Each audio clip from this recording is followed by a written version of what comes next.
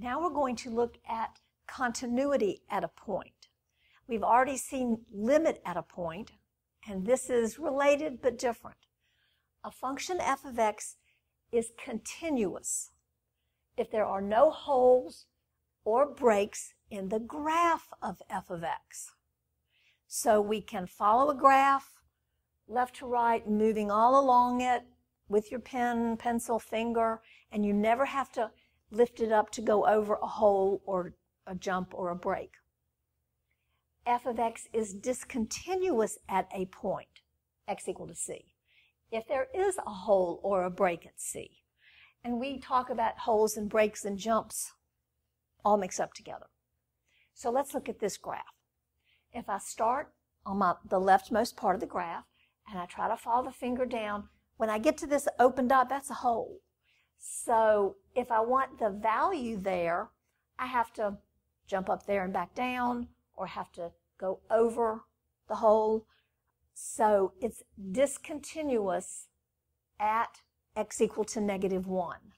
So this graph is discontinuous at x equal to -1. As I continue on down there, I cross the axis, that's fine, going smooth. I get here to 1, and I have a value at x equal to 1, but I can't get beyond that without jumping up here, because the numbers right beyond 1 are up here.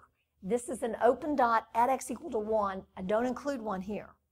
So I also have the graph discontinuous at x equal to +1. But from here on out, it is continuous. So if you look at a graph, we have a break or a jump or a hole. Any of those are the points where the graph and where the function are discontinuous. Well, let's look at a definition of what continuity means to math people.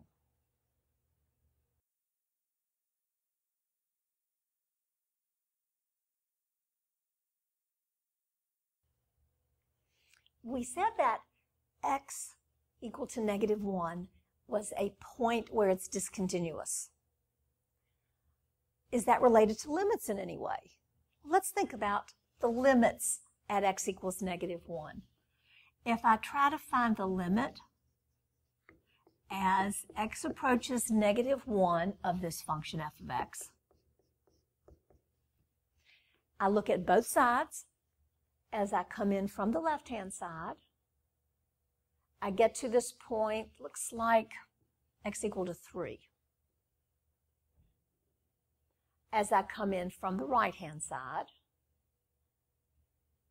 I also have y equal to 3 as x approaches -1, y equal to 3. The limit's the y value. So yes, that limit would be equal to 3.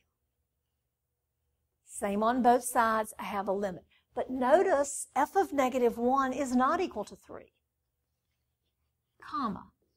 F of -1 does not equal 3.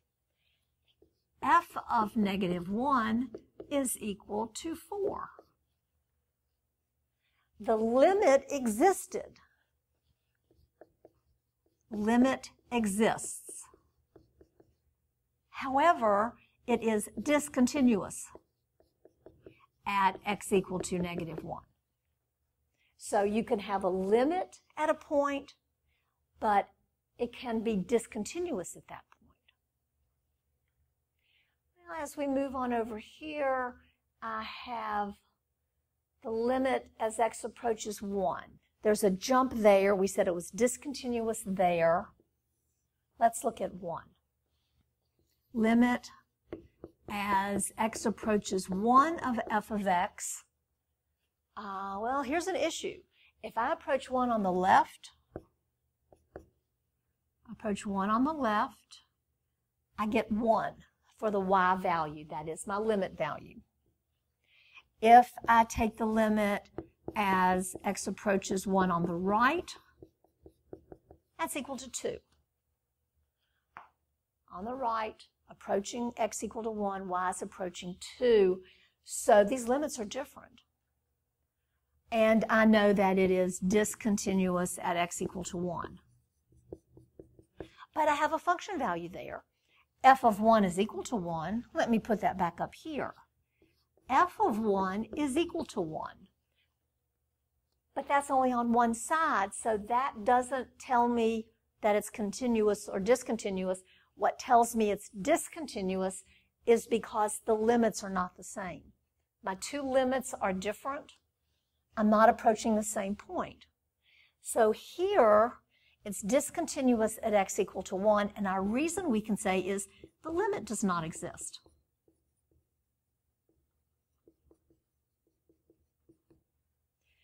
So up here, the limit existed, but it was not equal to the function value to fill in the hole. Okay? So that's the reason it was discontinuous. On this x equal to 1 side, the limit did not exist, so it didn't matter if the function value was there. Let's look over here. Let's look at 0. X equal to 0. See what happens with this one. If I look for the limit as x approaches 0, the limit as x approaches 0 of f of x. Well, if I take the limit as I come in from the left-hand side, my y value is approaching 2. As I come in from the right-hand side, my y value is approaching 2. So my limit is equal to 2 as x approaches 0. But this was just a nice smooth curve in here. It was continuous, right straight through there. So the value for 2, that is the same as f of 0. When the limit exists at a point and the function value at that x is the same as the limit, the function is continuous. So a function is continuous if the limit as x approaches c of the function is equal to f of c.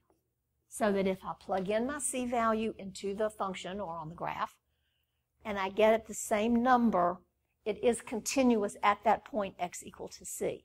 So related to limits, it uses limits, but if either this side, which means the limit near x equal to c, is the same as this side, which is at x equal to c, if those two are the same, near c and at c, then the function is continuous at that point. And if either side is not right, then it's discontinuous at a point.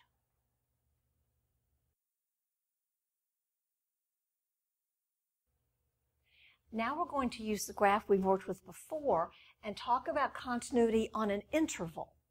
You have to watch out for intervals because we're going to work with open intervals in this problem. And open intervals, I left out a V.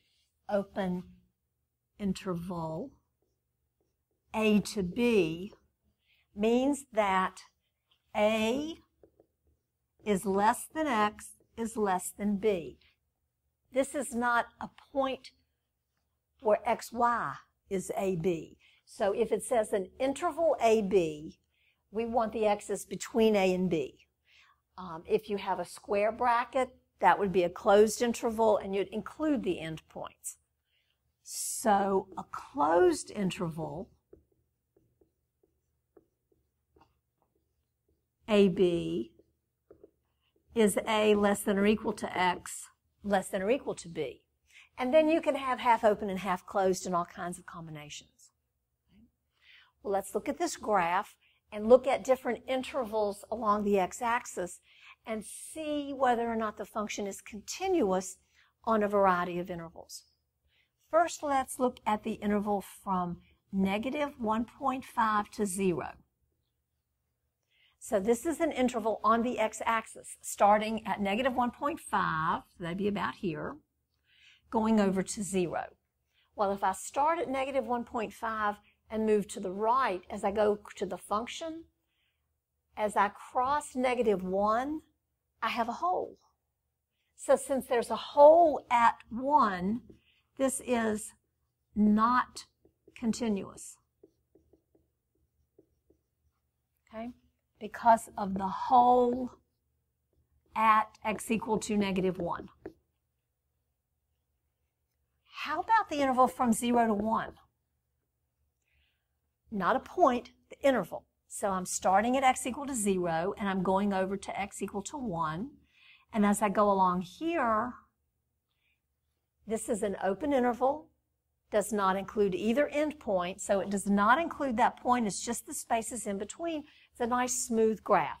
So this goes, yes, continuous on that interval. How about the open interval from 1 to 3?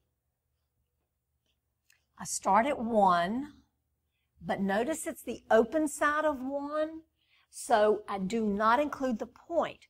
So I'm not on this part of the graph, I'm up here, because this does not include 1. So I'm starting just to the side of it. And I'm going over to where x is 3, so it's just this smooth piece of the curve right there. So yes, that is continuous. How about from 0 to 2?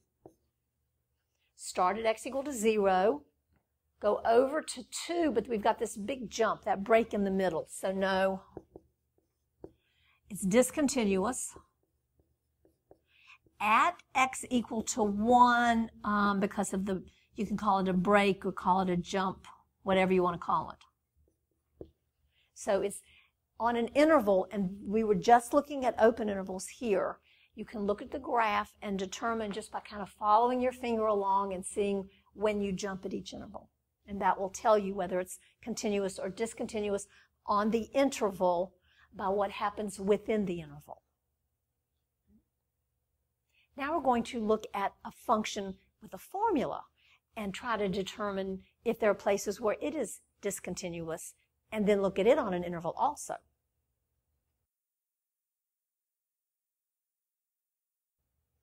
We looked at a graph to determine when it was continuous on a variety of intervals, and now we want to look at a formula for a function and see if we can get information about continuity or points of discontinuity for the formula.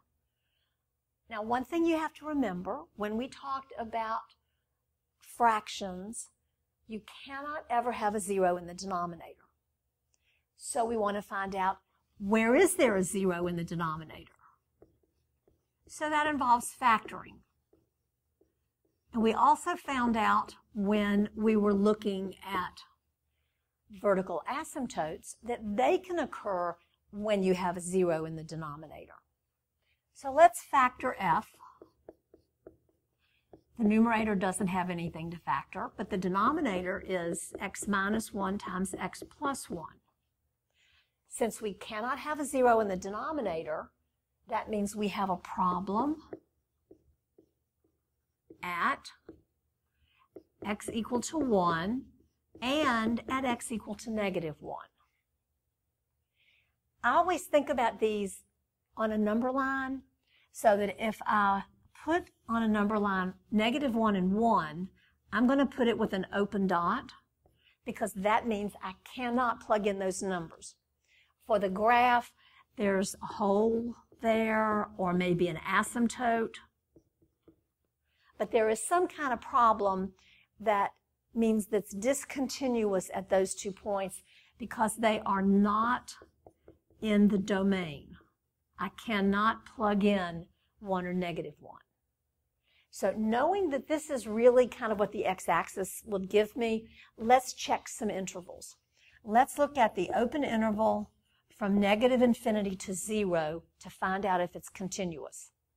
Down here's -infinity. Way on back this way.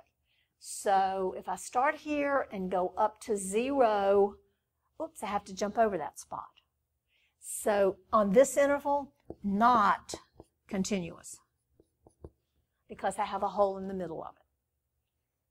How about the closed interval from -2 to -1? Now, both ends are closed. That means it has to include -2, and it has to include -1. Well, -2 is down here. That's okay. But when I get to -1, I cannot include the endpoint. If it were open, I'd be okay, but it does not include -1, so this is not continuous on that interval. How about the interval from -1 to 1? -1 to 1, notice this is an open interval on both ends. I do not want to include -1 and 1, which is a good thing because I can't include them. So I'm going sort of on the line in the middle. So yes, aha, I got one that is continuous on that whole interval. Let's see what else. Let's look at the interval from 0 to 3, open at 0, closed at 3. I'm starting at 0 right here in the middle, and as I move along, I have to jump over 1 before I get to 3. 3 is not a problem, but I jumped over 1. Not continuous. Let's look at one more. How about the interval from 1 to 3? Starting at 1, going to 3. Well, I could go all the way up to infinity here. That would not be a problem. And it's open at 1. Does not include 1. So yes, that's also continuous. Now notice that at my numbers, I could have them either open or closed. Square brackets to include the point, parentheses to not include the point. At infinity or negative infinity, it must be an open parenthesis because infinity and negative infinity is not a number. Negative infinity is not -4 billion. So you just keep 4 being in 1. You just keep going. So any time you have an infinity or negative infinity in an interval, you have to write it open. But you be very careful when you look at the other intervals to notice if they are open or closed.